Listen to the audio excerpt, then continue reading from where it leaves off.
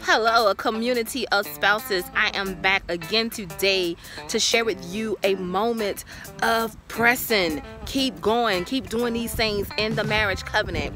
And one of the things that we have to do, and this may be a hard one for a lot of us, but one of the things that we have to do in the marriage covenant is keep doing the hard stuff.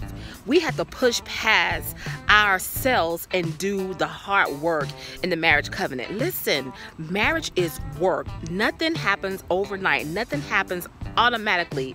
There are tests and trials that we face. There are different storms that we have to weather. There are different tests that we have to pass. Nothing just happens. We have to do the hard stuff. Even Jesus himself, who came and died on the cross for us for our sins, hey, he was like, Father, listen, can this cup pass away from me? Not my will though, but your will be done. But Jesus himself, who sweated blood in the field of Gethsemane, he himself had a moment where, listen, God, I'm tired. I'm getting tired of this. But he pressed on through.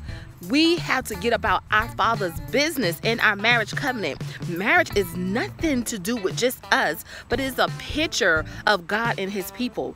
And in the marriage covenant, work is involved. So I just want to encourage someone on today to continue to push through the hard stuff. Keep doing the hard stuff. Don't give up at the first moment of a trouble. Don't give up at the first moment of distraction. Don't give up at the first moment you guys having a disagreement. Keep pushing. Keep doing the hard stuff in the marriage covenant. Even Jesus himself had to push through the hard stuff, and we are so thankful that he did.